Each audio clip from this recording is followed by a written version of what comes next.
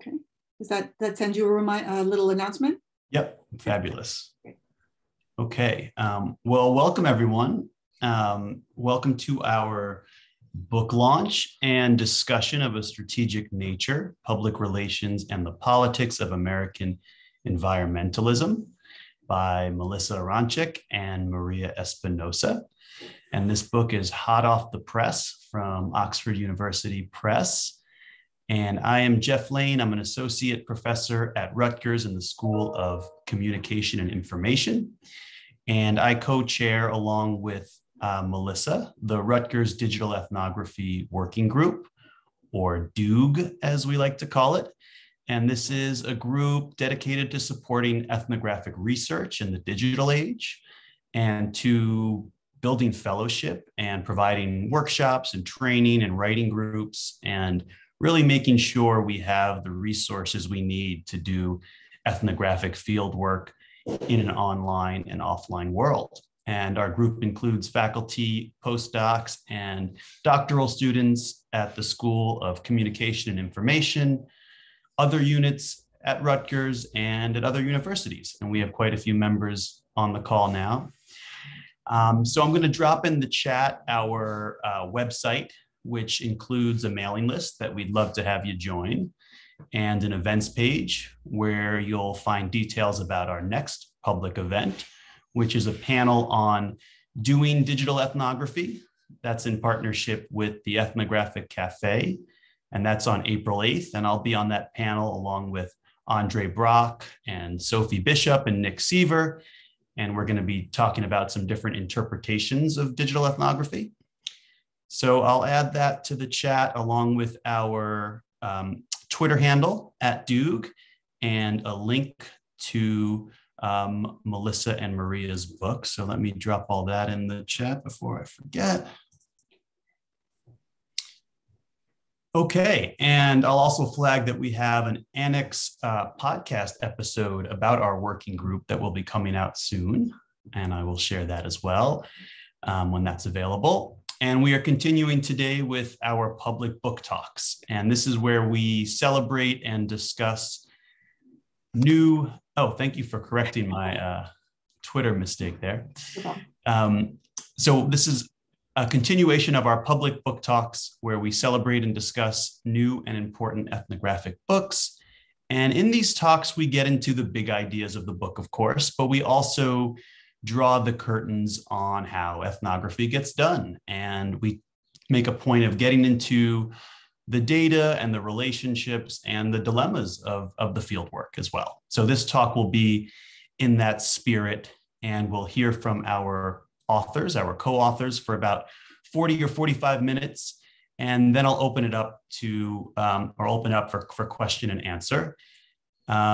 You are welcome to type any questions in the chat as the talk goes on, or you can wait until the end. And I will either read your question from the chat, or if you raise your hand, I'll call on you. So I will be our moderator.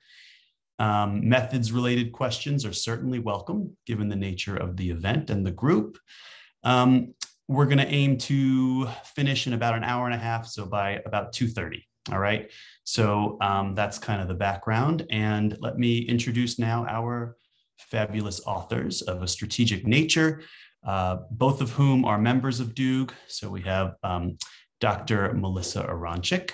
And Melissa Aronczyk is an associate professor in the School of Communication and Information at Rutgers and does work on media, publicity, and the environment, and is published in Environmental Sociology, New Media and Society, Enterprise and Society, among other places, and has been featured in the Washington Post and on a podcast called Drilled. And before this book, she is the author of Branding the Nation, the Global Business of National Identity, and the co-editor of Blowing Up the Brand, Critical Perspectives on Promotional Culture. And then our other author, Maria Espinoza, is a PhD candidate in the sociology department at Rutgers University. And her research centers on risk communication, environmental politics, and the climate health nexus.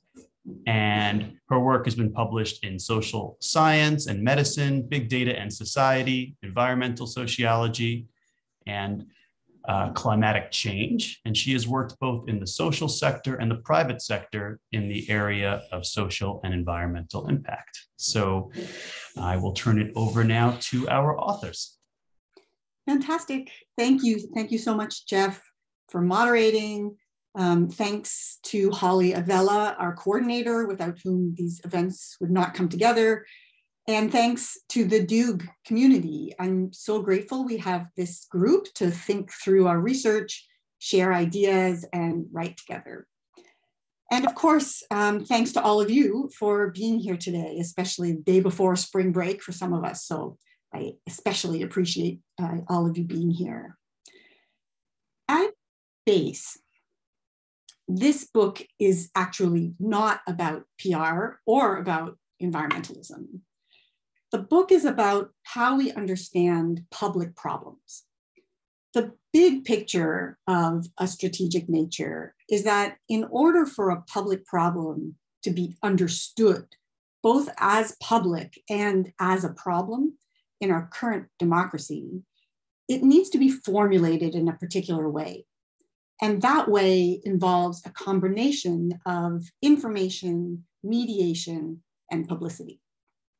That's the lens we bring to the emergence of environmentalism as an idea in America. The book covers the long 20th century of environmental awareness and shows how publicity in the form of public relations has mediated and rendered legitimate certain ways of thinking about the environment while leaving others behind. There are so many ways I want to talk about this book. It has been such a fascinating and massive undertaking for us. But because our talk today is taking place in the context of our ethnography group, and also because I know we have a fairly varied audience today, Maria and I are going to focus a little less on the theoretical dimensions of the book and a little more on the method of inquiry, how we decided to collect information for the book, how we found the people who helped us tell the story in the book, and how we tried to make sense of it. Of course, in the Q&A, I'm happy to get into the theory. And I also wanted to mention a couple of standalone articles that Maria and I wrote that are connected to the book and that are a little more technical if you are interested in diving more into the theory. So this is a piece in the journal Environmental Sociology on public relations consultants as an epistemic community.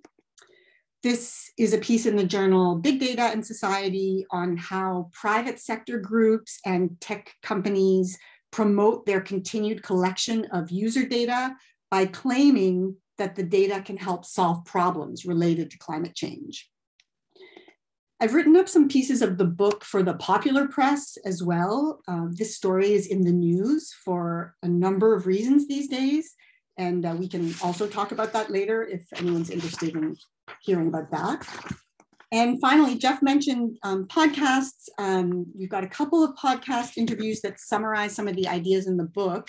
The Annex Sociology podcast is really about the Digital Ethnography Working Group. It's a conversation among Jeff, myself, and Jabari Evans, another member of our group who's at South Carolina. But there are a few things I say about the book in that podcast as well, if you're interested. So today, I want to tell the story of E. Bruce Harrison. Who is E. Bruce Harrison? Well, I can start by saying that he's the backbone of this book. And that's for two reasons. First, because of how important Harrison was to the story of public relations around environmental problems. E. Bruce Harrison was an American PR consultant.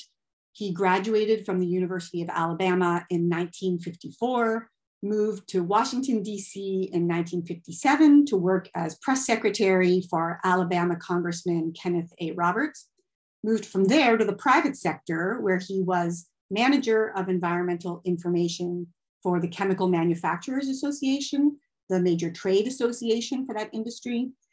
And in the 1970s, he opened his own PR firm, which would exist in various forms through the early 2000s. Over the course of that nearly 50-year career in green public relations, Harrison was behind PR campaigns for some of the biggest environmental polluters of the 20th century, from General Motors to Monsanto to R.J. Reynolds to BP America. I'm guessing that most of you have never heard of him. He was not by any means a household name. And that fact says a lot about the business of PR and the way it works to create and orchestrate the spread of ideas in society. PR is a behind the scenes industry. The success of a big PR campaign is precisely to make it seem as though its ideas and points of view just naturally enter into the public conversation. The second reason Harrison was so instrumental to the ideas in our book is that he wanted to be part of our book. He wanted to be part of the story of how public relations shaped the way we see the environment today. And that quality of wanting to be part of the story is a very deep facet of human nature. Wanting to be known, recognized for who you are, or maybe especially who you want to be or what you want to be known for, that's a very powerful motivator for how we act in public. I was nervous about contacting Harrison, sending him an email when I started the research for this book. I knew from hours of reading and some initial poking around in archives that he was a big fish in the sea and that I wanted to talk to him, but I assumed he would say no or just not respond. I thought it would be better to contact smaller fish first and then see if they could help me communicate with him. That's what I had done for my first book. But I took the plunge. This was February of 2017, and I sent a short email. Not 3 hours later, I got a reply inviting me to come to Washington, D.C., where Harrison was then teaching as an adjunct instructor at Georgetown University in their communication and PR master's program. So we met on the Georgetown campus. He showed up holding a copy of my first book on nation branding, so we had both done some homework. We had an interview. The interview went well. Lots of talk about his background and his work with his PR firm, which was called the E. Bruce Harrison Company. And I remember at one point as we were finishing up, and I said how glad I was that he took the time to talk to me, he said he had also really enjoyed our talk and could he have my mailing address. A few days later, a package arrived at my door. Over the next several months, I would receive 7 packages with books, articles, and reports from Harrison's company library. And each package came with a personal handwritten note. I want to read 3 of these notes out loud to give you a sense of his intentions. So I'll start at the top. Note 1, Melissa, some of this may be relevant. I enjoyed our conversation and admire your work and your manner of inquiry. You're a good reporter. Listen, learn, leverage, lead. Bruce. Number 2, Melissa, with apology, more stuff. Please holler when you've had enough. If you have time, call me when you're in DC. Thank you for your interest in me and my team. Bruce. He mentions DC. I was returning to Washington because Harrison put me in touch with some of his former employees so that I could interview them as well. Note 3, Melissa, tell me when to stop. I'm seeing a link to your smart analysis in your book. That's my first book, Branding the Nation. Green sustainability began in Rio as a desirable, inevitable theme of nation branding. Tell me if I'm wrong. Bruce. Rio refers to the United Nations Conference on Environment and Development, otherwise known as the Earth Summit, in Rio de Janeiro, Brazil in 1992. Those of you who are interested in environmental policy will know that this UN conference marked a major turning point in the role of business in environmental problem solving. This photo that I showed you before that Harrison sent me, that's him at the Earth Summit. So he was there in Rio. This photo is dated June 3rd, 1992. And on the back of the photo, he had written me a note. It says, I would later that day participate in a panel of journalists and company PR people as moderator. My talk was first use of term sustainable communication. E. Bruce Harris, Washington, DC. So now Maria and I had a lot of work to do. And that work involved connecting, I should say, a lot of dots, trying to figure out how and in what way all of these notes and materials and ideas connected. What was the connection between the material Harrison was sending me from his company, his annotations in the margins, and especially his comments to me about who else I ought to speak to, what else I might think about? And especially the question for us was where to situate public relations in all this. I want to back up for a minute now to talk about some of the standard narratives of environmental politics in the US and how we think they play into this story. When I was first thinking about this book back in 2016, I had the chance to talk about some early ideas with the sociologist Phil Smith, who's at Yale. And he gave me some advice that ended up being a key to this book. He said, can you avoid writing an expose of evil, nefarious, polluting corporations on one side and good guy environmental fighters on the other? We already have a lot of excellent research on the social organization of anti-environmentalism. And we tend to understand that organization in terms of dichotomies of power, political polarization, and anti-reflexivity.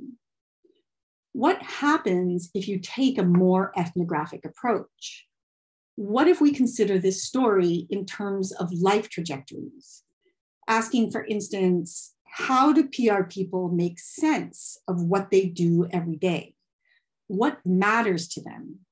What pressures do they perceive in their work, and how do these change over time? And then how do they respond to these changing pressures?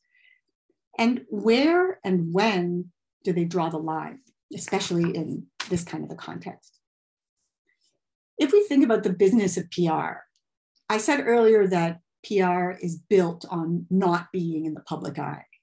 It's the central irony, actually, of the business. PR doesn't like PR. If we, ordinary people, pay attention to PR at all, it's usually when there's a PR disaster and something seems to fail.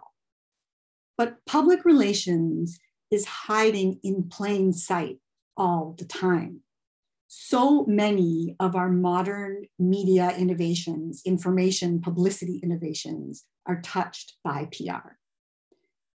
PR forms part of the structures of democracy that we hold up as social ideals.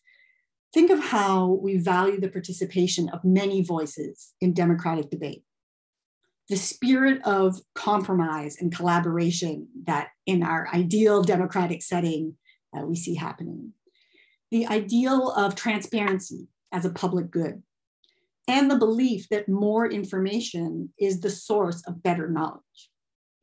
If we think about PR only in terms of misinformation or spin or lies, we're really missing the big picture of how embedded are the ideas of publicity in our modern democracy.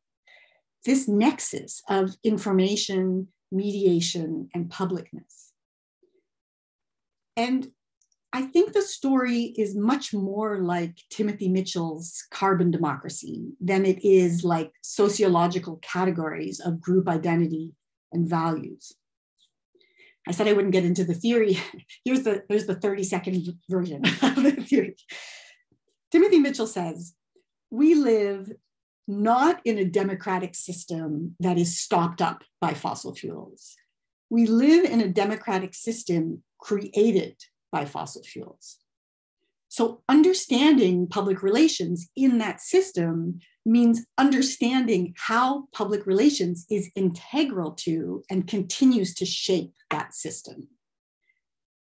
So Maria and I took these ideas. We took these ideas of participation, compromise, collaboration, transparency, information, and we looked at how public relations uses these ideas and takes advantage of them in their work. And this was when Harrison's outreach to me began to make sense. He was treating me like he treats all issues that present themselves to him. He was trying to relate to me and to the ideas I had about him so that he could shape them. This is the relations in public relations. It's extremely effective. It also had me sort of humbled, realizing I'm being PR'd by my PR guy. Like he's, in these messages and in this information that he was sending me, he wasn't just relating. Right? He was shaping the way I saw him. He was shaping the story of his work, and he was shaping the story of environmentalism as he had done over his career. Harrison had this habit that I found very charming, which was to call the book our book, like his and mine. So we were collaborating on our book, together. He would write to me, here's a new idea for our book. Here's someone you should speak to about our book. So it was really something. I stopped hearing from him in 2020. He had been ill for some time. And as some of you know, he passed away in January of 21, so a little over a year ago. And what happened between Harrison and me is in some ways a once in a lifetime research opportunity. I now have hundreds of documents to learn from and continue to write about. And I see this now as a kind of responsibility I have to tell the version of the story that this experience that I'm relating to you tells, in addition to the documents themselves. In other ways, I was very interested to discover that this is not a once in a lifetime experience. I don't know if anyone here has read Stuart Ewan's 1996 book, A Social History of Spin. The introduction to that book details Stuart Ewan's relationship with Edward Bernays. Edward Bernays, by some accounts, considered the father of public relations, although chances are he invented that title for himself. He was so great at PR. Bernays lived from 1891 to 1995, the nephew of Sigmund Freud, worked for hundreds of companies across all sectors in the US and abroad. And Stuart Ewan met him at the end of his life when he was 99. End of his life, I think he was 104 when he passed away. But wouldn't you know, in the introduction to A Social History of Spin, we find that Bernays PR'd Stuart Ewan the same way that Harrison PR'd me. So maybe it's not an anomaly. Maybe it's a pattern. And maybe we need to think more about the charismatic authority of certain people and certain professions. Now, what does all of this mean for environmental politics? In a minute, I'm going to turn things over to Maria, who's going to talk about this. But I just want to say one more thing briefly about this good guy, bad guy narrative that I alluded to. I don't know if anyone has heard of this group. This group is called Energy Policy Advocates. This is from the homepage of their website, so you can just search them and find them quickly. This is, the Energy Policy Advocates is a small group of attorneys and other folks associated with the coal industry, which uses Freedom of Information Access requests, FOIA requests, to solicit information from the government and from public sector organizations about environmental policies that they see as potentially damaging their clients' interests. So these are just some screenshots from their website. What you see in the corner with this map is their map of FOIA inquiries and related files. And then if you click through, you'll see a list of all of the documents they've obtained from their FOIA requests per state. And you can click on, they're all PDFs, and you can click and see their requests and then the responses, the PDFs that they've received. a group of climate researchers that I'm part of was targeted by this energy policy advocates group. So I received in January a FOIA request for my emails because Rutgers is a public university, so we're subject to this. It's pretty clear now that these are fishing expeditions and not targeted requests for something specific, at least not initially. But it does tell us something about the culture of harassment and intimidation that researchers on contentious public issues are susceptible to. I've been thinking a lot about getting FOIA'd by this group and what it means. And I think these days that this was a major misstep by this organization.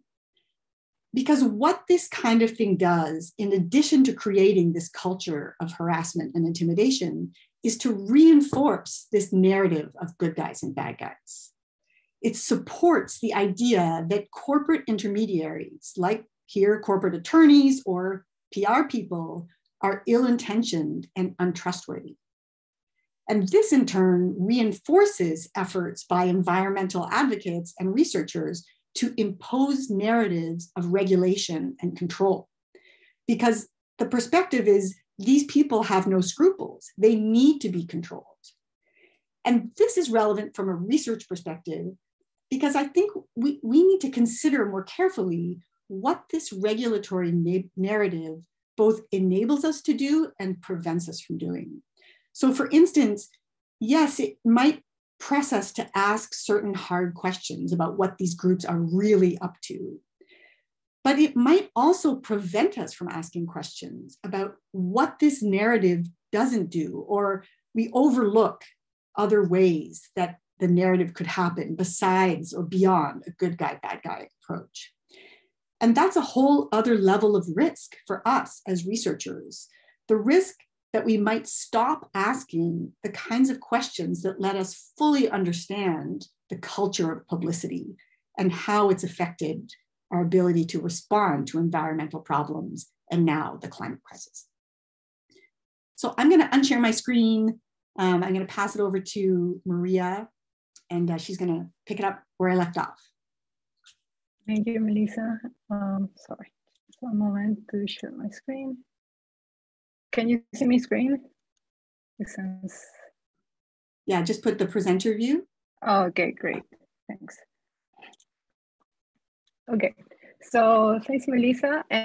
I'm going to continue the conversation on what PR means for environmental politics. And to do this, I'm gonna talk about chapter 5 of the book, where we discuss how Bruce Harrison exported the concept of environmental communication to the European Union. And as Melissa noted, earlier version of this chapter in the form of an article is available in Environmental Sociology. Okay, so as Melissa noted, Harrison worked for the most contentious industries, such as the chemical, the oil, gas, and automobile companies from the mid-1950s to the late 1990s. And by the time that he creates his own firm, the E. Bruce Harrison Company in 1973, Harrison already has a lot of experience in the realm of PR that he liked to call green communication. During the 60s, he had worked for the chemical lobby, and one of his biggest tasks during that time was to discredit the first wave of environmentalism that was fueled by Rachel Carson's book, Silent Spring, and later on by Ralph Nader's book, Unsafe at Any Speed. He failed at time, but he learned that companies needed to deal with environmental issues, that instead of negating the existence, denying the existence of environmental problems, you needed to address them and manage them. So the goal of Harrison Company was to give his clients the tools and context to speak about the environment and make authoritative claims. So they would be taken seriously when talking about environmental problems. And as you see here, he's, in this advertisement from EVH, it says environmental affairs here, and he's trying to highlight that at most public relations companies is an emerging field, but at Harrison, that's their core business. I also would like to mention that one of Harrison's first environmental client was the National Environmental Development Association, also called NEDA, which was an environmental coalition formed by a number of industry groups that tried to soften or prevent federal regulation. And he had created NEDA, and then through his firm, the Harrison firm, he created NEDA subgroups, one to focus on the Cleaner Act and another on the Clean Water Act. And I'm giving this example just to give you a sense that his clients did not necessarily change their production or their business styles, but they did adopt the view that environmental problems needed to be managed and that companies needed to be perceived as problem solvers. And so in early 1989, Harrison decides to expand his brand of green communication, and he enters in partnership with the Brussels-based firm Anderson Elferts Felix, AEF. This partnership would later become known as Envirocom in 1994, and it was the first international network of public relations companies to focus exclusively on green PR and on disseminating environmental communication expertise among its members and clients. This network is very important because it transforms green PR from a specialized skill into part of the dogma of environmental management. And choosing a partner operating in Brussels was very strategic for EVH, for Bruce Harrison, because he saw an opportunity in the regional integration of one of the world's biggest marketplaces, the European Union. And he thought that in this case, the opportunity would be that European companies could learn from his expertise with American companies that had already been exposed to environmental controls by federal bodies such as the EPA in the context of the right to know legislation. And at the same time, American companies that were operating abroad needed advice on how to navigate the new rules such as eco-labeling and emission restrictions being discussed at the European Parliament. So this partnership between Anderson, Elferts, Felix, and Harrison International starts as an early warning system for client companies. And here's a list of the agent institutions involved in the making of the European Community Environmental Policy that they were monitoring in 1989. And a second role of this partnership was to influence policy creation through strategic lobbying. So, Harrison being a PR guy, of course, he created, he had a PR approach for green PR. So as part of his quest to convince companies to join and integrate to this network, he started doing activities in Europe. And he started doing different types of events to advertise the concept of green communication. And so, for example, in these media events, one of the things they did was to promote the book, How to Win in Washington, very practical advice about lobbying the grassroots and the media, written by the vice president of the Harrison Company, Ernest Wittenberg, and his wife, Elizabeth Wittenberg. And there's a picture of them here. And they did a book tour all over Europe, and these are two newspapers from Brussels, from Belgium.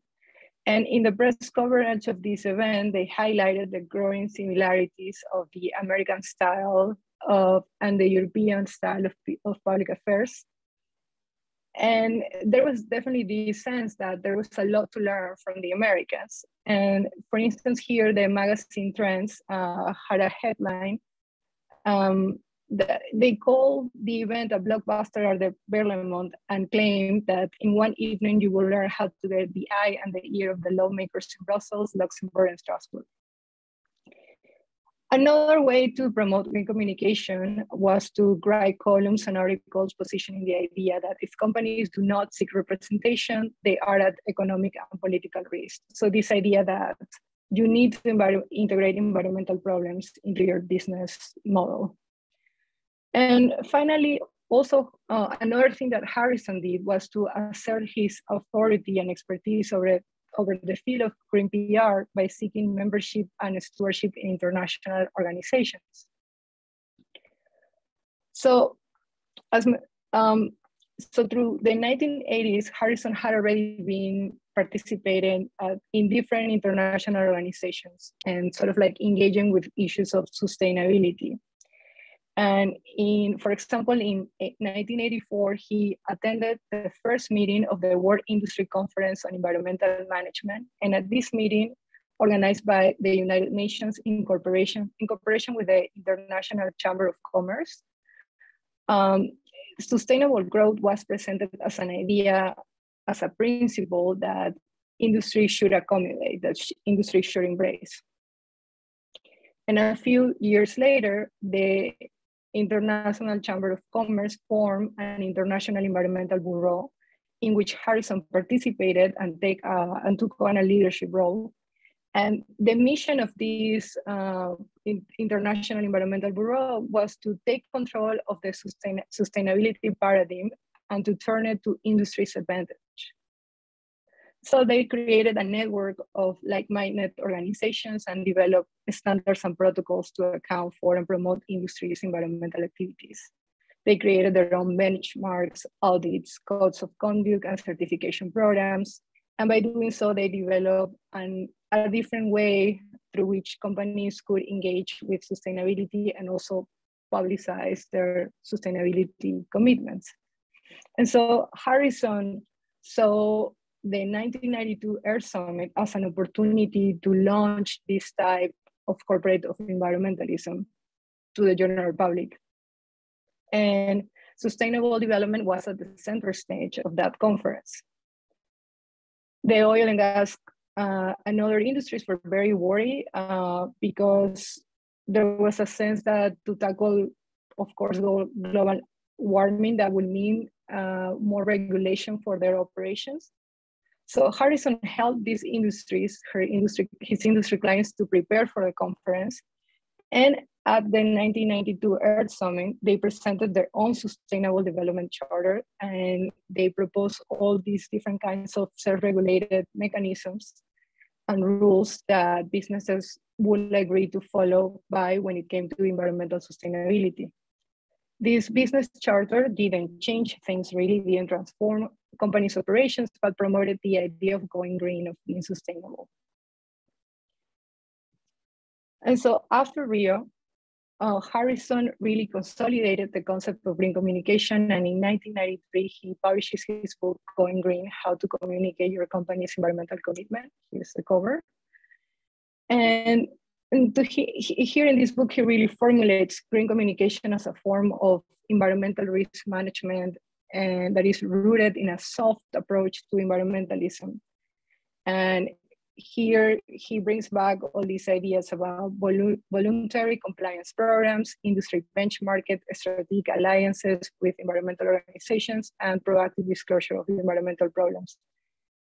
Another thing that he proposes here is that instead of doing short-term crisis response, like most corporate PR did at the time, he defines sustainable communication as a process of continuous engagement. And soon after, in 1994, the AFP Harrison International Partnership becomes Envirocom. And Envirocom's main goal was to promoting these values of sustainability to professional tools and techniques of green public relations that Harrison had been developing over the years. And it worked as a kind of franchise network. And you can see here that they had their headquarters in Washington and offices in the US, and they expanded to different places in Europe. And they also had target the Asian market. European firms, European public relations firms will join the network because it was, giving that specialized expertise, but also would help them be certified as having this specialized knowledge. And it would also give them the ability to help clients' organizations to follow these self-regulatory programs, these new environmental standards that did not require government oversight. And so to implement the Envirocom vision, Envirocom did a lot of information sharing, capacity building, and rule setting among its members. And this is why we try to argue in this chapter that Envirocom worked as a kind of epistemic community. For example, Envirocom's core team based in Brussels and Washington produced bulletins, manuals, and guidelines and circulated among their members. Harrison met directly with the network members 2 or 3 times a year. And at these meetings, they will talk about best practices, discuss political challenges, and debated future courses of action for the network. They also promoted the Responsible Care Program, which is a voluntary industrial compliance program developed by the Chemical Manufacturers Association in response to the Bhopal environmental disasters. And Envirocom really provided advice on how to implement this responsible care program, including guidelines and specialized guidelines targeted, for instance, at plant managers and company divisions. They also recommended employee activities like lunch hour events where they will show films about responsible care, and they also recommended community relations. So in this chapter, by providing a more in-depth explanation of all the activities that Envirocom engaged with, we are trying really to argue here that they acted as an epistemic community in their ability to disseminate expertise and information and establish shared meanings and practice. We also try to show here that Envirocom was able to embed the concept of sustainable communication in international corporate approaches to environmental management. And that what they were doing basically was to present environmental concerns as problems of information, which the Envirocom experts could solve with their environmental skills. Another thing that is important to reflect upon when it comes to Envirocom is that they really try to present industry leaders as creators and shapers of environmental information rather than passive recipients of information. And for instance, here's some material from the Spanish office that says, and this is in Spanish, but it will read that the biggest environmental challenge is not technical, it's about educating the public. So it's a communication problem. Here it's also important to think about that all these new voluntary self-regulating standards and norms that Envirocom was promoting was an attempt to anticipate regulation, but also it deflects attention away from the actual requirements of environmental sustainability, such as preventing natural resource depletion or limiting energy and water consumption. Okay, so I think I still have time, so I would like to talk now about the methods.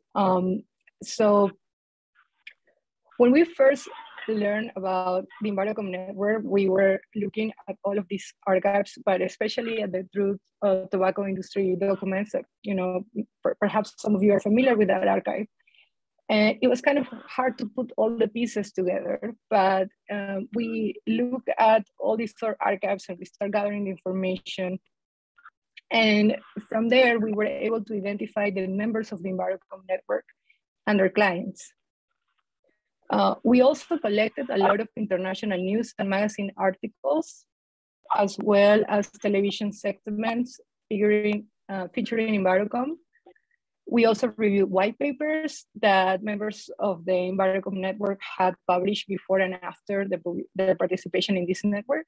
And also a big part of our time was devoted to tracking Envirocom's corporate clients across participation across organizations promoting sustainability. So for instance, in this chart here, you can see the clients, and if they were an EVH client, if they participated in responsible care, and what part of other sustainability corporate organizations promoting sustainability they belong to. And this really took a lot of time because it was really like looking through all these different sources. And then after this initial archival research stage, we contacted the former Envirocom members. Many of them were retired, some of them had passed away, but they were willing to participate. We used semi-structured interview guides, and we asked about their professional trajectories and engagements with the field of green communication before and after joining the network. We asked them what constitutes the field of green communication and its evolution. And we also asked them about Envirocom's values, its team, client portfolio, and services. These interviews were about 1 hour long, and we conducted them in English, French, and Spanish. As we identified, the network had about 30 members across 12 consultant companies and 1 research institute. And when we sent emails to all of them, but only 13 agreed to talk to us. Given the fact that these are experts and a lot of time had passed and some of them had passed away, we were actually, we considered that although it was a low number of interviews, it was enough to help us complement our archival research. At the time of the Environmentalism activities, most of the respondents were senior level executives in PR who had been directly involved in their firm's negotiations to join the network. And at the time of our interviews, some of them were still engaged in public affairs. Some of them working in the same countries that they were working during the Environmentalism years.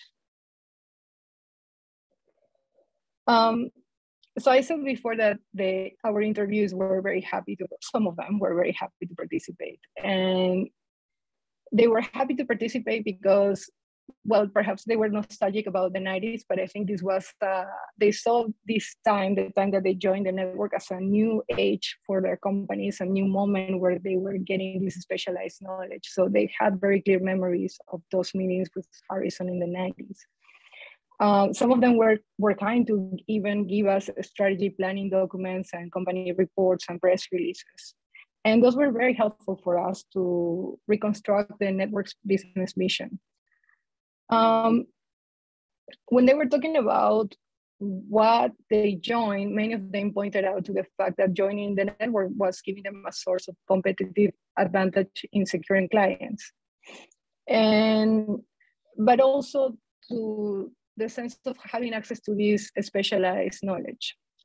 And for instance, one of our interviews noted, and I'm gonna read this quote here, that the field of environmental communication was very incipient in Spain when we joined the network. It was too novel. Our team felt a bit lost at the Environmentalism kickoff meeting in Rome, where we received the Decalogue of Environmental Communication. Looking back, I believe it was beneficial for Spain to become part of the global network, share ideas, and learn from countries that were more advanced in this field. So this is just to give you a sense that, like most of the people we interview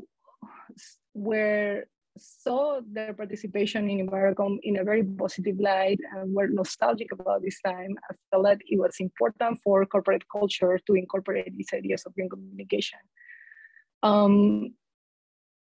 And I think that this is part of the good guy and bad guy narrative that sometimes we forget that the people participating in these, they really believe that they are working to improve corporate culture.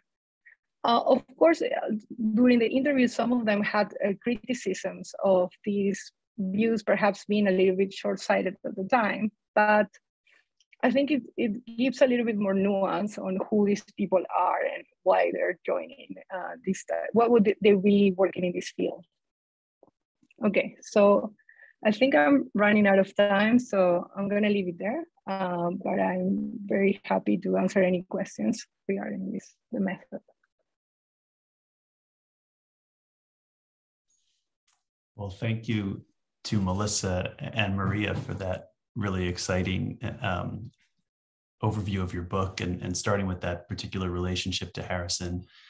I'd like to open it up to the floor for any of your questions.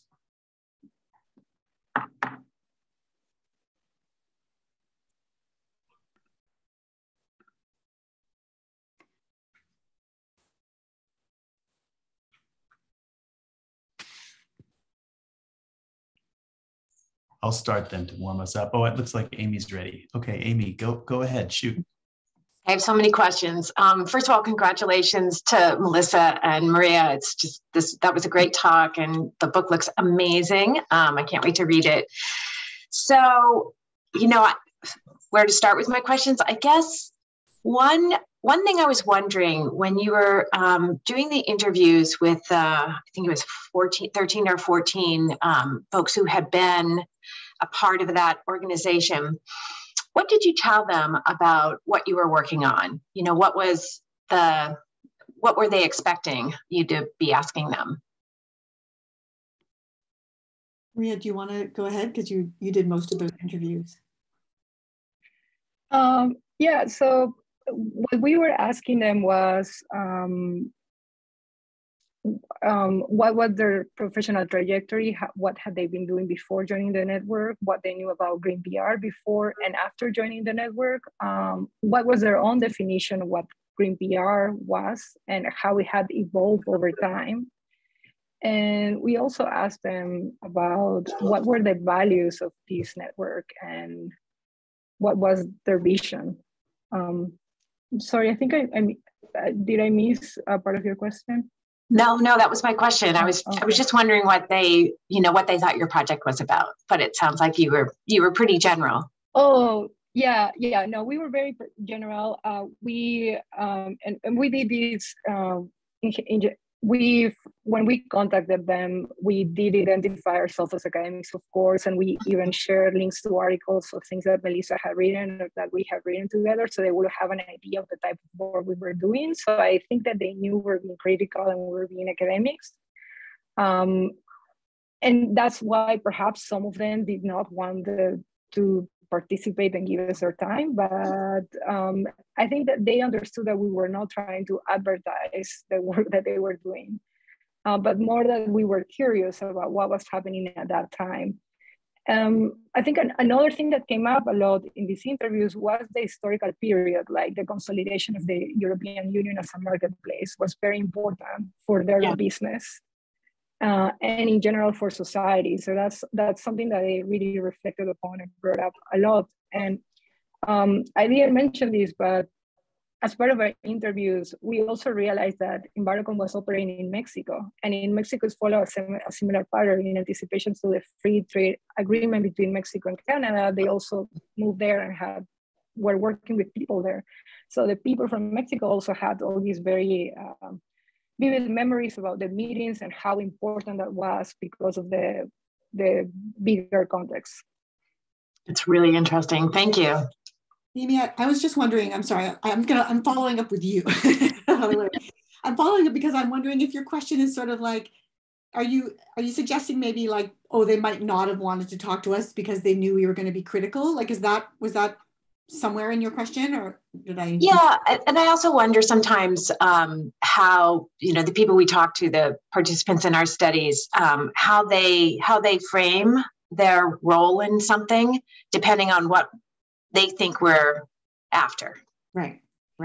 I mean, I think this is just some reflections on interviewing in general related to that. Like, the fact that we had spoken to Bruce Harrison first, and that he sort of legitimated everything else that came after. So everyone else we spoke to knew we had spoken to Bruce, and in some cases, I emailed them ahead of time to say, you talk to these people. So he's your like key informant, huh? Right. So so interesting. In that way. But more than that, I mean, and this is something, having spent most of my career talking to like professionals in promotional industries, and I know some people here also do this kind of work. Like, sometimes I think we're very nervous because we think, okay, they're gonna think we're there to dig up dirt on them and we're gonna expose them, and some of them know that they've done things that are a little bit beside the law or around the law or that kind of thing, or just, things that maybe would not be seen as having a social license. And yet, when I engage with people in the corporate universe, people in the corporate universe don't often think that what they're doing is wrong. They don't spend their days thinking about the wrongness of what they do. I think they spend their days doing their job. And they're in that universe. And it's people who are not inside it often who I think sometimes create this narrative that we were talking about earlier, good guy and bad. So they don't necessarily, even, so just to say, like, because I know, we're not investigative journalists, so we have to be pretty transparent about what we're doing. We can't misrepresent our research and say, oh, we just want to hear more, and then, turn around and write some really negative. That's not what we do. But more than that, I don't think often that the perception of these people is that they're doing a bad thing. They're serving their clients. It's a service industry, right? They are helping them to do what they want to do. And I think sometimes we forget that, especially when we're creating these dichotomies. Mm-hmm. Thank you. Let's hear from Julian and then Caitlin, and then I'll go to the chat. Hi, Melissa. Hi, Maria. Glad to hear from you. I'm at Ivy Business School in Canada too, the London, Ontario that was mentioned before. So I had an interview recently. I had an opportunity to do an interview with a conservative think tech person who was also, but does some work around climate change and climate action now. And the problem I encountered, and I believe you may have encountered the same problem, was even though what I was curious about, this was exploratory, was some stuff that I already knew a little bit about from the media and from other interviews and sources I had read, I found talking to a PR savvy person was like talking to Teflon, right? It was hard to get anything. The person already knew the story on this subject, right? So he wouldn't volunteer any information on the subject other than, the exact line that was already out there. Yeah, I was curious if you encountered any of that problem. Yeah, that's a great question, because these PR people, perhaps more than anyone, are so sensitive to the media or to interviews, and they're very good at it. So it's hard to get them off of the narrative they already have, that they've prepared, their public persona. I think this ethnographic approach is one solution, certainly not the only one, but when we think about life trajectories, pressures they're facing, things that are just not part of the media story, I think sometimes those can be very revealing in ways that we don't anticipate before we ask those questions. And I mean, there's the general tendency, I think, in interviews, people enjoy talking about what they do all day. I have found, with very few exceptions, people really like talking about themselves and what they do and how they see it. So asking questions that they can answer, that are about who they are in their profession, how they see themselves in relation to the profession, and what they see themselves doing for society through that profession, I have found to be very useful ways of getting past that narrative. And then sometimes I will use that information with the next person. Like I will use that as a jumping off point to say this of course, maintaining confidentiality. This person A spoke to me about a certain pressure they were facing at work. How do you feel about that kind of pressure? Because otherwise, you're right, you'll just get the same story you could have gotten without speaking to them. Yeah.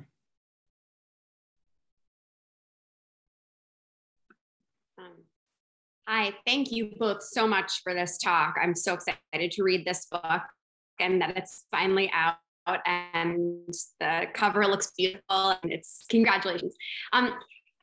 I guess I have two questions. One of them is I guess sort of a methods question, particularly about Harrison. And for those of us who sometimes study up, right? Study people who have positions of power or a lot of resources, and are maybe engaged in activities that we are trying to understand from a nuanced analytical perspective, but also kind of have some objections to or criticisms of.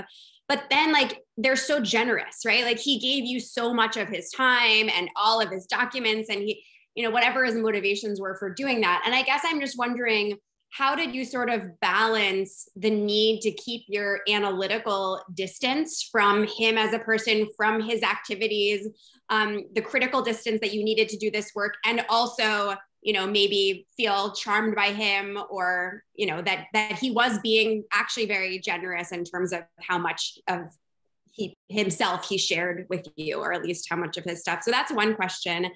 And then I guess my second question is sort of, if you ever talked to them, the people that you interviewed about, greenwashing. I think that obviously there's become a notion that this kind of PR is A, very common, and B, just complete BS, basically. And that it's sort of falsely, it's not communicating an environmental commitment that exists on behalf of these companies, but rather engineering one out of there that may or may not actually exist. And I'm just wondering how did they respond to the notion of greenwashing as a kind of concept circulating in our culture, and what did they have to say about that idea? Right. Okay, Maria, please feel free to jump in. I'm going to start, but feel free if you have thoughts on that too. So to your first question about critical distance, I mean, this is the ethnographer's dilemma, right? It's not as far as Alice Goffman, but it's, it's somewhere in there. We're all trying to figure out how to maintain a relationship with people and gain trust and have them feel like they can tell their story, because only when they can tell their story in a way that doesn't maintain that PR-ness that Julian was talking about, do you feel like you're sort of getting somewhere. But on the other hand, you can't make friends. So, you can't really have that kind of bridge. And I think part of it was that, I mean, reminding oneself that we're invested in this for research purposes and trying to see it as one among several types of pieces of feedback. Like, in other words, I said that Harrison was the backbone of our book, and I still think that's true, but it's not a book about E. Bruce Harrison. It's a much, much bigger book about a lot of things. And, I think he tried to help us think about what some of those things were. But there was always a sense, and I think I tried to make that clear with Mr. Harrison, as in our emails and exchanges, that this was a professional relationship. It never crossed a line between where we forgot what our roles were, if that makes sense. So I still felt like he was giving me the PR version, but it was just a slightly less dressed up or more dressed up PR version, depending on how you look at it. I didn't really worry that it was am I answering? Can I just ask a quick follow-up? Just like, I guess my question is, and you made me understand it better than it was when I originally phrased it, which is basically like, it is the ethnographer's dilemma, right? But I guess my question is, does the ethnographer's dilemma change when the person you are studying or the people you are studying are kind of in positions of real material power, in a way that, Alice Goffman's subjects most obviously were not, right? So, and how does that change the dilemma or the nature of the dilemma, or maybe it doesn't? Right. That's a great question. Because most of the time when we talk about that problem, you're right, it's more the Alice Goffman problem than it is the studying up problem, right? Like people, because the question of vulnerability of your subjects and so on. And when you do, I've talked so ad nauseum with so many people about IRB, when you're trying to get review board approval to do interviews with people who are elites or professionals, it's much, much, much more straightforward, right? There's not a risk. The risk is not perceived by the review board, right? So there's already a kind of different approach that you take. I don't know, I'm not sure I have a great answer other than to sort of repeat a little bit what Julian and I were talking about, which is like, knowing that these people are very savvy when they're talking to me, and that they're going to think hard before they speak to me about what they say and how they say it. I think the challenge is to establish a relationship such that we understand one another, that I am not going to turn around and accuse this person of greenwashing. Like, I'm not going to throw a label on that person.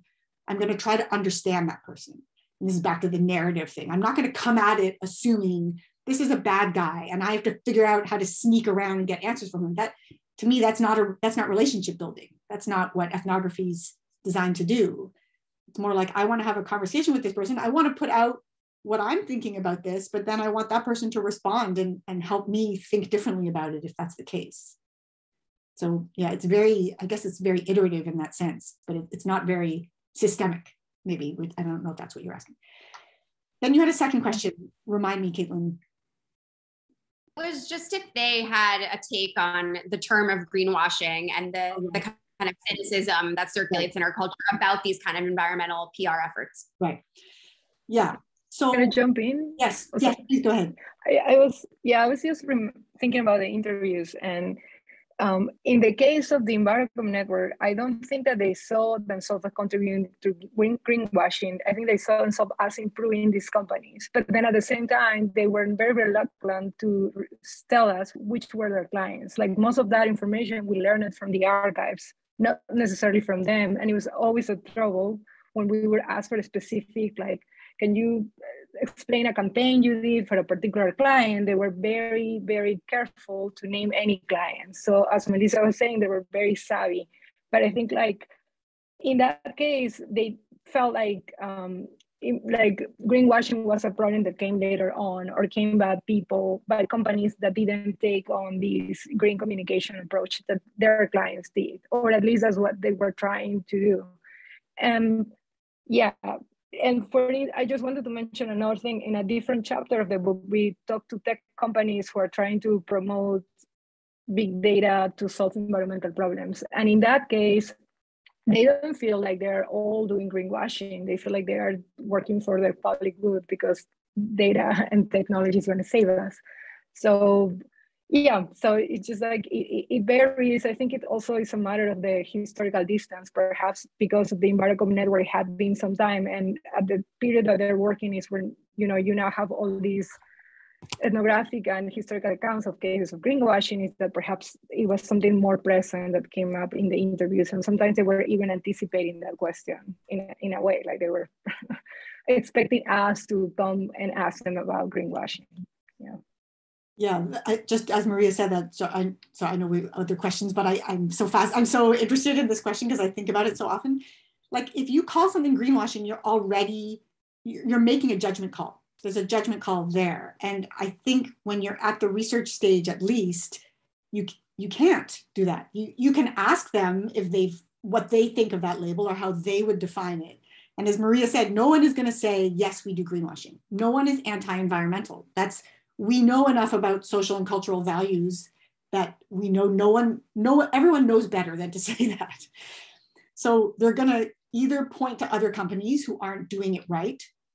They're going to say that's an ideological claim, right? That's how you call it. That's not what I would call it, right? And they'll say, you don't understand the complexity that we face in our organization. Yes, we're green at this level of our production chain, but we're not, we can't be green at that level. And that's because people still want oil, right? People still want to fill up their big cars with gas. And so we're just responding to consumer demand. So yeah, so the greenwashing thing is almost like you're going to inspire an immediate reaction, and it's not going to be a reaction that's going to maintain that level of trust or conversation. So it's not something that I would do in an interview, unless it was like Maria said, kind of asking. Maria pointed out something else I just wanted to mention quickly, which relates to something I think Shravan was saying in the chat, which is about non-disclosure agreements and guidelines. Like, many companies are not allowed to talk about who their clients are, even after the fact, even after they're retired and not supposed to. So if we really wanted somebody to speak about a company they worked for, we would have to find through archival research evidence of that. And then we could go to an interview and say, we see this, can you talk about it? And sometimes then that would be a way to get people to talk about an issue that was outside the norm, especially if we made, if they said, we'll tell you, but you can't use that name of the company in your thing, that's off the record, then of course it's off the record. But it was a good way to get, like, that combination of interviews and archival research was a very good way to get some of this stuff. And we were very lucky that the Truth Tobacco campaign has already exploded, and that all of the discovery, all of the material from that is online, because there are so many similarities across polluting sectors of public relations tactics that you can go, this is an online archive, it's thousands and thousands of documents, and you can find so much information about strategies, tactics, approaches that took place in tobacco. And very often the PR firms are the same, the people are the same, the strategies are the same. So we were very lucky in that way to do this kind of research. Let's go to, well, Shravan, I'm sure I'm saying your name incorrectly, and I apologize. Did you get did that speak to your question enough, or did you want to have Melissa touch on that and Maria touch on that a bit more? Your question is about access and about NDAs. I think Shravan responded in the chat that it was. Okay, wonderful. So let's hear from Daphne and then Ella back in the chat. Thank you. So I'm joining the chorus of saying how wonderful the presentation was, and I love the question and answer response, and congratulations to Melissa and Maria. My question is actually methodological. So ethnographic work is oftentimes a lonely solitude work of one person, given that as a researcher, you're the instrument of the research in many ways. In your case, it's a duo, and it's a duo of two women who are in different places in their career. I'm just really curious to hear about how you work together, just about the kind of how that collaboration actually materialized. If you can share a little bit about that, I'd love to hear that. Maria, you want to go ahead, or you want me to talk? You should go first. So Maria Espinoza, as we said at the beginning, Maria is a doctoral candidate here in sociology. And we started out with the relationship of Maria as a research assistant. And I mean, the truth is, I think it's always true that research assistants often do like so much work that it doesn't really get recognized the way it ought to be in large projects. But in this case, it was just, Maria was just so good at coming up with ideas about the structure of the book, at seeing connections among texts that I hadn't seen, and also at doing, I will never be able to do like a summary of literature the way Maria can do. Like I've never yet been able to do that. She would give me these like 20 or 30 page annotated literature reviews with an analysis of them and a kind of story that emerged from them. And it just became very clear that we could not, that she was a co-author on this and not just a research, just a research assistant. Again, I don't mean to set it up in a hierarchy like that, but it's a recognition that so much of what we do is really not alone. Like I think of at this stage of my career, I think if I could put Doug as a co-author, I would, because the writing groups are so generative. Like so many ideas that I've had about actually teaching also and writing have come from the writing groups that we have in the digital ethnography working group. It's so necessary to have other people helping you think through your ideas and then showing you what it is you don't know and helping you put together what you do. It's really impressive. And then for the actual ethnography, the actual interviews, we had the advantage of multiple languages. So I speak French and Maria Spanish. And so we were able to conduct interviews in those languages. It helped us really understand the international dimension of Envirocom, as she was discussing, in a way that I think we couldn't have done if we hadn't been able to speak in different languages. So that helped too. Maria, do you want to add something from your perspective? No, yes. So this was a wonderful opportunity for me, of course, as a grad student. And Melissa really interested me, not just doing the lead reviews and looking through the archives, but then she really involved me in the process of early on of like discussing ideas, like what's the story, what are we looking for? And I think as a grad student, it was such a great opportunity to have the support of somebody who encourages your research ideas, and yeah, and I'm so thankful for that. And yeah, and like the way we work is usually like we look at the archive, we come up with questions, go back to the archive, identify people that we can interview or sources, and then we go on and explore them. And Melissa is very horizontal and very encouraging. So I think this has been one of my best research experiences ever. So yeah, it's been a great pleasure to work on this project. Well, thank you both and congratulations. Thank you. Thanks, Daphne. Ella, would you like to read your question?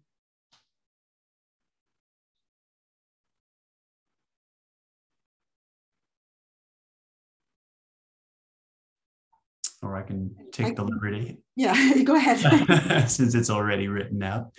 Okay, so this is a question about, as IPCC reports identify, if we fail to take quick action on climate, the impacts are catastrophic. Okay, given the urgency of the climate crisis, do you think there is a communication advantage to painting anyone as bad guys, or is there something to humanizing all and not identifying villains? Do you have insights or thoughts on where we go next in mobilizing the public to collective climate action towards a just and viable future for all? Yes, I mean, these are thanks, Ella. I see you said you don't have a mic, so no problem. Thanks for being here. Those questions are so material, right? And I think this is why I've become really so passionate about this research. I mean, I think I'm always pretty passionate about what I do, but I feel like urgently passionate at this stage because of these kinds of questions that you're asking. So to the first question about the communications advantage, right? Like what, because I know that it's not necessarily a popular thing to say, hey, let's try to get past this good, bad, we're all in this together. But I want to be a little careful here. It's a little more subtle than just we're humanizing everyone. Yes, everyone is a human that we are speaking to. So there is that courtesy we need to extend when we are working with all kinds of people, that they're human beings and they have families and they should be treated with respect when we're engaging with them. But it's not that I disagree that there are ill-intentioned people and well-intentioned people when it comes to the climate crisis that we face now. I think that it is clear that there are some groups of people, some industries, some sectors that have made a choice about what they're going to prioritize. And that priority has been oil and gas development, for instance, fossil fuel development, even knowing the environmental cost. And it's justified in a variety of ways. And we know that. So I didn't mean to suggest that I don't think that. It's just more that we know it and we have research on it and we continue to do good research on that topic. And that continues to be important. It's more that if sort of like what Caitlin and we were discussing with Caitlin, it's like if we walk in with a hat that says greenwasher and we put it on the head of the person that we're speaking to, we just miss the opportunity to learn a lot about people's motivations, why they do what they do and how they think about what they do. And I think accessing that can give us a lot of very important clues about what to do next, to your second question, like on how to mobilize the public. Because it's not either like the good and bad guys are merely the fossil fuel producers and all the ordinary people are, one big mass of people who totally agree that we need to urgently deal with the climate crisis. As we well know, there are some people who don't think that it's urgent. I think there are fewer and fewer people who deny it entirely, but that's enough. Like I'm not as concerned as I used to be about denialism, because I think denialism looks very different these days. It doesn't come from actually not believing that climate change is real. It just comes from not believing it's as urgent as it is or as massive or planetary as it is. So I guess one thing I would say about mobilizing the public is something we talk about in the conclusion of the book, which is a kind of, wrap up where it's like, well, ultimately, what does PR do to climate change? Even if we were talking about what climate advocates do with PR, we still see a kind of instrumentality. There's a sense that we're going to put the information together and it's going to be the good information about environmental change or what we need to do to mitigate global warming. And we're going to put it out there and then everyone's going to read it and they're going to hear it and then they're going to act. And unfortunately, we know that that isn't true. We have a lot of great research that shows that, with Lauren Feldman here's work on media effects, talked a lot about what kinds of media effects have impact and what kinds of framings, what kinds of strategies are necessary to get people thinking carefully about the impact. But public relations is really good at fragmenting audiences and at instrumentalizing the information and at trying to say, let's talk to different groups of people in different ways and we'll try to get them where they live. We'll try to appeal to their self-interest.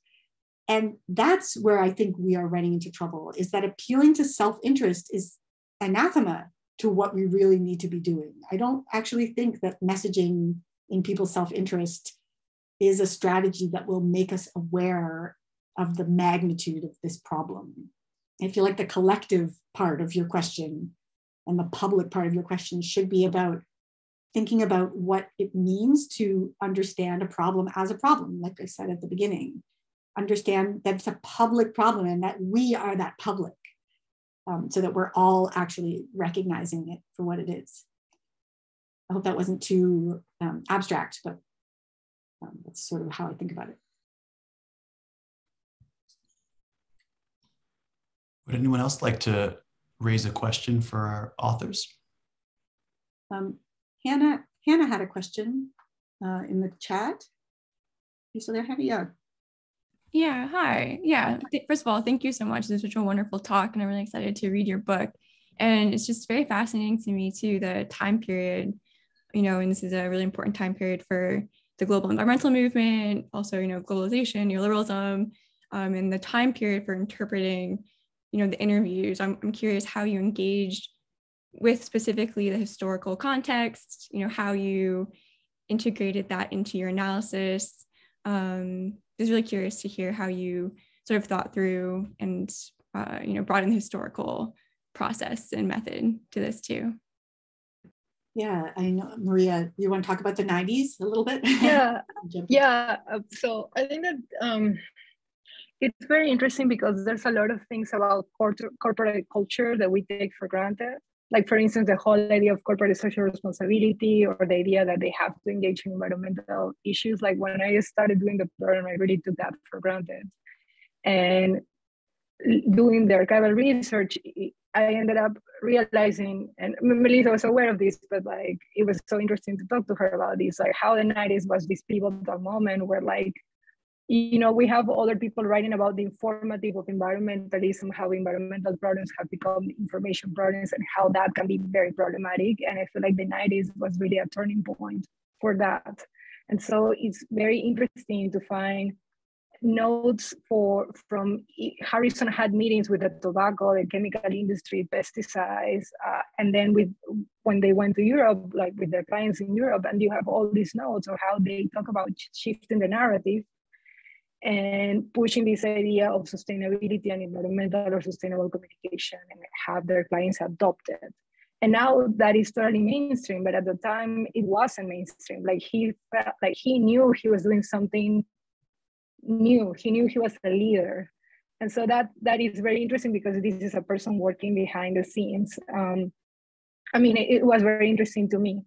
And the other thing that I wanted to say, and this relates to the previous question, is like, the problem of making environmental problems information problems is that then you start believing if we only have the right information, we're gonna come to a solution. And I think at many times when we were discussing the book, we were like, perhaps we don't need more information to make it more technical, like instrumental. We just need to go and take action, But by these companies, especially in the 90s, starting to go to these UN meetings and becoming important players at the United Nations meetings, and sort of like co-opting this concept of sustainability, they were like, oh, okay, you want to make environmental problem, information problem? Include me, because I have the best information. I am the best at doing that. I know very well how to run my company, and so I can bring you my own knowledge to tackle these environmental problems. And it's actually in my best interest, right? And so corporations have been very good at putting forward this narrative. And now today the problem is like, we don't really know how, like, they will say, but we are sitting at the table and we want to be part of the solution, but the solution is not happening because the solution is being informatized. It's all about the information. It's not about taking real action. It's not about regulations. And that's something that the environmental movement before the 90s, in the 70s and the 80s, was pushing for. And they lost in a way. And so I think, like the historical perspective is very important, and like looking through these archives and being able to follow the career of this person over the span of 50 years was really fascinating. Yeah, can I jump in on that too, and just say that I'm so glad, Hannah, that you asked about the 90s, because I feel like when people say, well, when people my age say historical, like, we don't actually think of the 90s as being historical.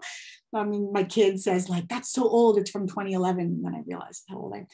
But my point is, the 90s was, the story of neoliberalization and privatization and deregulation was a good news story for industry.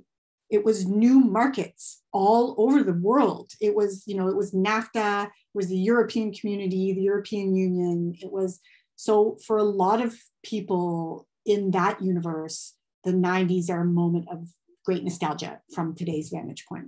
And I think that we really do tend to forget that, because in critical literature, you never hear of the 90s as being an era for which people are nostalgic. but then also just to reinforce what Maria said, like this was also a moment, it was such an important turning point. And that Rio, that Earth Summit was such a turning point because business had not thought about their environmental footprint other than to see it from an antagonistic perspective until around that moment. I mean, it wasn't from one day to the next, it ramped up over time, but for such a long time, the only way that companies would respond to, you know, the concerns of the environmental movement from the 60s forward was in defensive posture. It was just to try to prevent regulation from taking place. It wasn't to actually do anything about the environment. So this idea of corporate social responsibility that became so massive, corporate citizenship, you know, triple bottom line, ESG metrics, carbon footprints, all that stuff became a thing in the 90s. And so suddenly companies were like, wait a minute, we can do good while doing well, right? Hey, this is a great way for us to go green. And like Maria said, Harrison was the leader there. He was there when they all started thinking about it. There he was with his expertise, his methods, his certification programs, his training seminars, and so on. So you know, he was in the right place at the right time. But I think that's just so important for us to think about what the 90s were for companies in that era. Well, Thanks so much for that. Now that we've reconnected with the 90s and it's exactly 2:30 in the present, feels like a good place to leave off and to thank our authors for writing this fabulous book, which I encourage you to go out and buy. And thank you for sharing your process and thank you to all of you for joining us on a Friday afternoon for a really nice conversation. And take care, everyone. Thank you, everyone. Thanks for being here. Take care. Thank you.